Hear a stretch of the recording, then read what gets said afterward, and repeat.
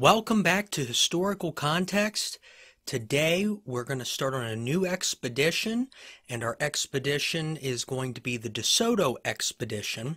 It is named after Hernando de Soto, who was a Spanish explorer. He was born in Spain in 1495. He came to the New World in the 1520s and was active early on in Panama and Central America.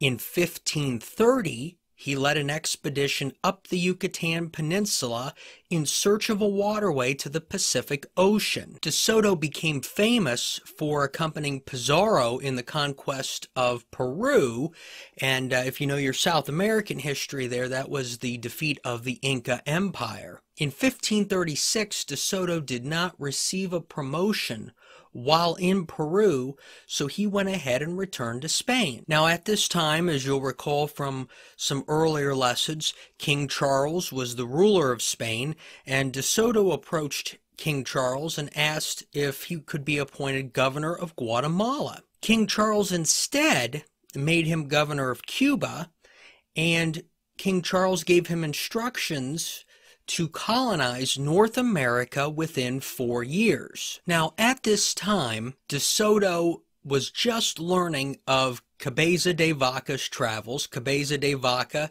had just come back from that lengthy journey in the New World, and of course, if you're just joining us, we just spent 5 episodes talking about it, so you'll have to go back and listen to those. And De Soto was very interested in Cabeza de Vaca's travels, and in fact, he went so far as to offer Cabeza de Vaca a job on this new expedition. Let's take a look at the reading. Don Hernando de Soto was desirous that Cabeza de Vaca should go with him, and made him favorable proposals, but after they had come upon terms, they disagreed, because the Adelantado would not give the money requisite to pay for a ship that the other had bought.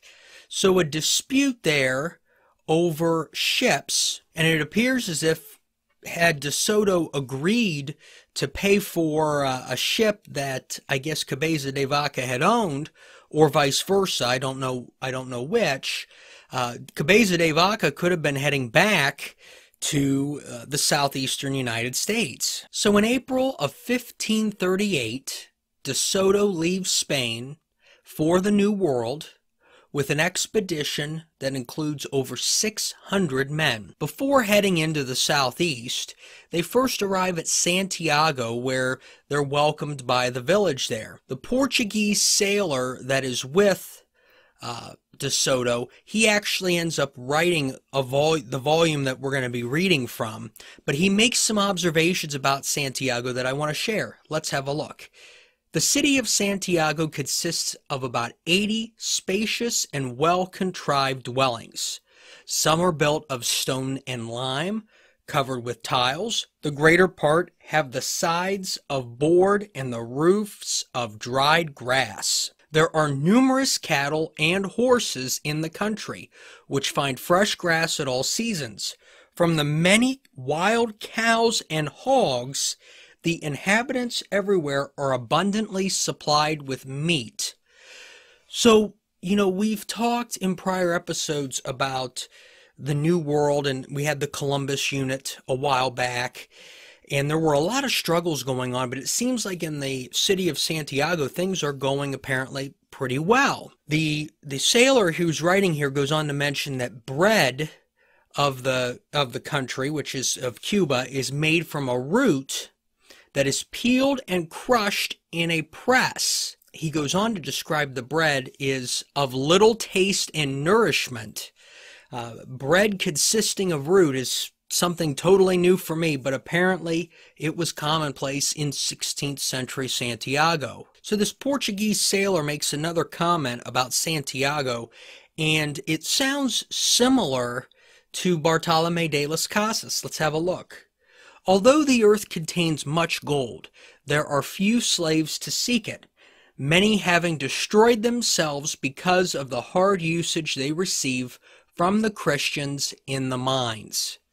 So again, another observation we're seeing of the natives in the New World essentially being worked to death. So from Santiago, the expedition travels to Havana. And in Havana, the author notes that alligators threaten the people, and the other threats are wild dogs, which attack some of the livestock, including pigs. And again, another interesting note of a colony, it being Havana. The group leaves Havana on May 18th, 1539, and they spot land, which would be the Florida Peninsula, on May 25th. So they're out there for about a week. The group came ashore, and immediately they skirmish with natives. They drive the natives off, and then they make an interesting discovery. Let's have a look. As soon as we went on shore, we found out from some Indians taken that there was a Christian in the country, one of the people who had come into it with Panfilo de Narvaez, and we started in search of him. We met him on the way. He came naked like them, with a bow and some arrows in his hands. Now keep in mind, they've found a man, appears to be living with the natives, and it's been 12 years since the Narvaez expedition was in Florida. The survivor has also learned the native language and can actually communicate freely with natives. It took him 4 days to get back into the practice of speaking any Spanish. The man's name was Juan Ortiz. Juan Ortiz was one of the 20 to 30 men that Narvaez sent into the interior of Florida ahead of his own expedition, and you'll recall that from our Narvaez unit. He says that the group was taken prisoner by a village of natives, and at the time of their being taken prisoner, one of the Europeans was killed. At one point, this man was set to be burned to death, and they had tied him up and had him suspended over a pile of wood. And as the fire was starting, the daughter of the chief pleaded for this man's life. He was actually then ordered to do some work for the natives. He was ordered to watch a temple at night, and in doing this, he gained the trust of the chief and the tribe. Ortiz goes on to tell the group that 3 years into his stay, the town was attacked by the Mococo tribe, and the chief that he had befriended fled. The daughter of the chief suggested to Ortiz that he defect to the Mococo tribe, which he did in the middle of the night. When the man arrived, when Ortiz arrived at the village, he scared the natives to the point where they were prepared to kill him. When one of the natives understood the language Ortiz was speaking, and they readily accepted him in. And when I read this, I got the impression that the two tribes spoke two different languages. Ortiz pledged his oath to this tribe, and he ended up living with them and moving around as he pleased. So essentially, if you're wondering whether or not assimilation was something that could occur in the 16th century, I think it's safe to say that Juan Ortiz was able to pull it off. And so when you get later into history and the speculation surrounding the Roanoke colony comes about, and people talk about natives that look like they are of European mix, it's very well likely that those circumstances could have been true, but they could have been true because of 16th century exploration and had nothing to do with the Roanoke colony. Juan Ortiz continues 3 more years into his time in Florida, and he says that he received word 3 years, so this would be 6 years after he was left there. he received word that ships had been spotted near the shore. He rushed out of the village to the shore, which was probably several miles, and nothing was there. He was embarrassed by this because he thought it may have been a test of faith by the natives, and he was very concerned about returning. Yet the chief and the tribe brought him back in. So when news arrived to their village that these men arrived, the De Soto expedition, Ortiz told the chief that his allegiance was to him and the tribe. But then the chief told Ortiz, that if he wanted to leave, he could leave. And that's how Juan Ortiz lived amongst the natives of Florida for, I believe it was 12 years total. Juan Ortiz would join the De Soto expedition, and he would serve as an interpreter. And this is pretty important because now you have somebody who you know that could speak the language.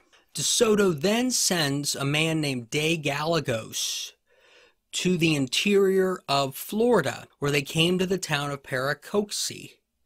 And the chief of this town was absent and not able to appear due to illness, and this is according to the natives.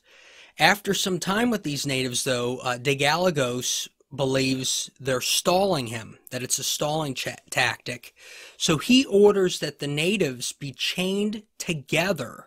The villagers there did share that they were at war with another group of natives who wore golden hats.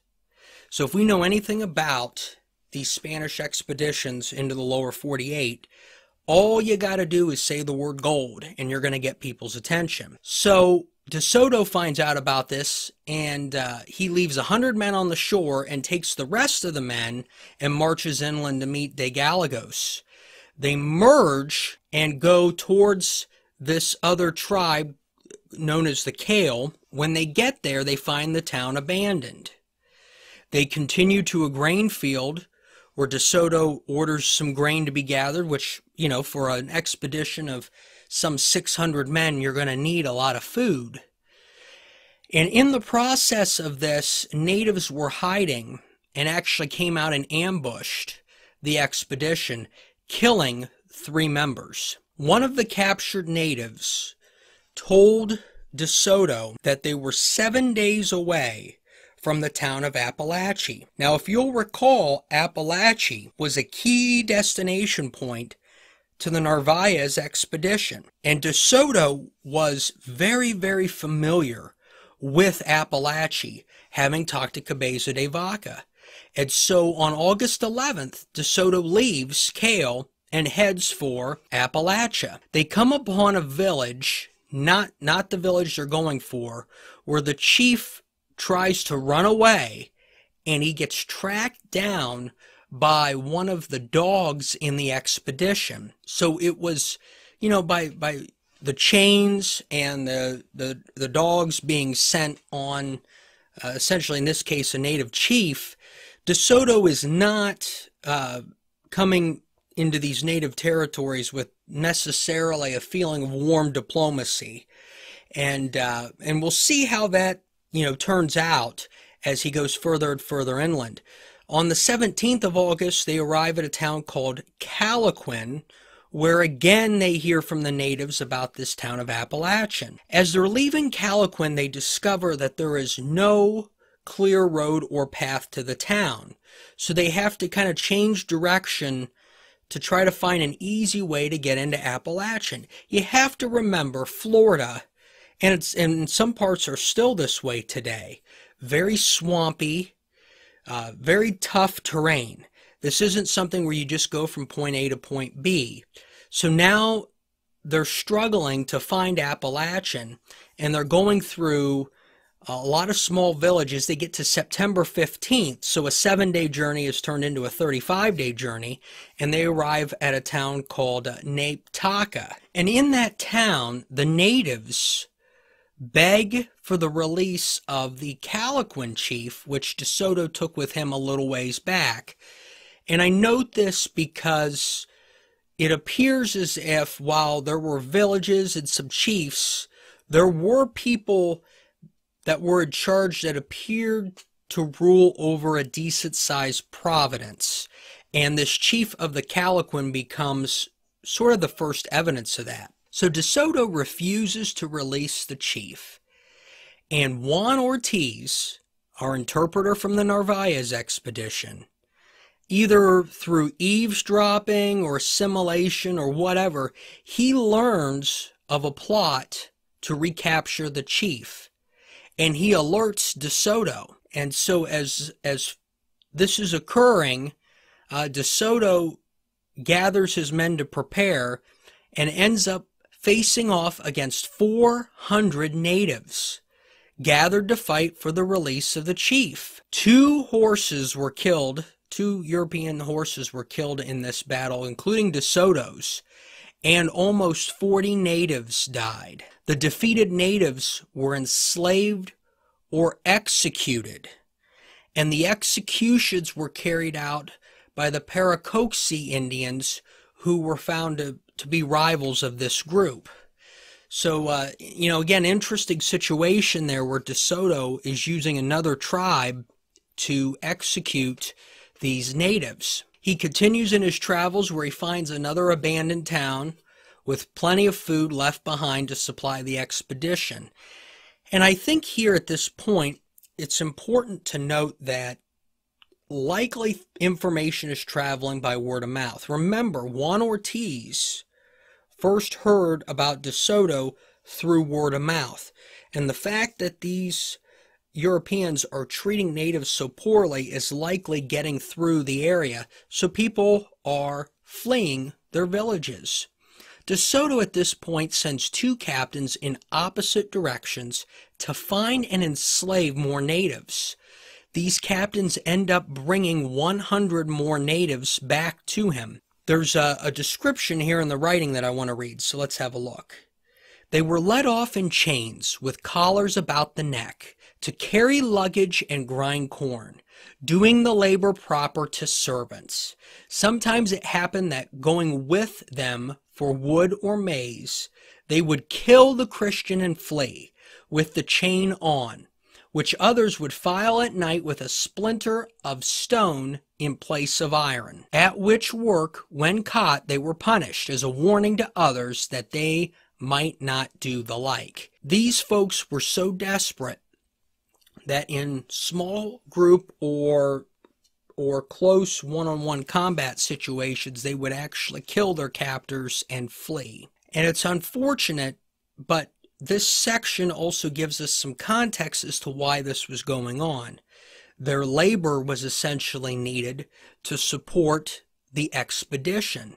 And again, as I don't obviously condone any of this, and as gruesome as it sounds, they essentially needed servants, and this is the way they went and did that. The women and children amongst the natives were not chained, but they walked freely, and many of them eventually learned Spanish. They continue on their journey towards Appalachia when they come upon a river that was 6 feet deep in the center, so they had to build a bridge to get across it. And again, this was throwing logs over brush was their way of building a bridge. This wasn't something that they wanted to create something that was very static. They wanted an item that would just hold up for several hours. And it took them 4 days to do this. When they got to the village on the other side of this river, having 4 days to work on crossing it, they found the village on fire. So the natives there decided to torch the town and take off. On October 26th, 2.5 months after starting that 7-day journey, De Soto and his expedition finally make it to Appalachia. They felt that there was ample supplies there to stay through the winter. I believe if we go back to the Narvaez expedition, we'll find that it didn't take them nearly as long to get to Appalachia. But it's interesting in that De Soto, again, it highlights the difficulty of the terrain in moving that group of people. De Soto had understood there was an ocean just west of Appalachia. And again, this is from Cabeza de Vaca's travels. So he sent some men to investigate that. The men come back saying that they had found on a shoreline horse skulls and broken timbers. And this turns out to be the site of the Narvaez barge build. Remember when they built those 5 ships 12 years earlier? So it turns out that they have found that area. And essentially at this point, De Soto has intersected with the Narvaez expedition of 12 years earlier. While wintering in Appalachia, De Soto builds defenses to help keep the natives out. However, on November 29th, a native snuck through and set the encampment on fire, burning a good part of it. Skirmishes would continue between the natives and the Europeans, with casualties occurring on both sides throughout the winter. One of the captured natives, a young boy, told the Spanish that he was from a faraway city called Yapaha. Yapaha is what he said. He said it was a huge town with a queen and neighboring villages with ample amounts of gold. Again, there's that key word, gold. De Soto decides he wants to head to Yapaha. And so this is where the expedition, instead of following the Narvaez path and heading west, they decide to head north into the American Southeast. And we will see what they found out next time on Historical Context.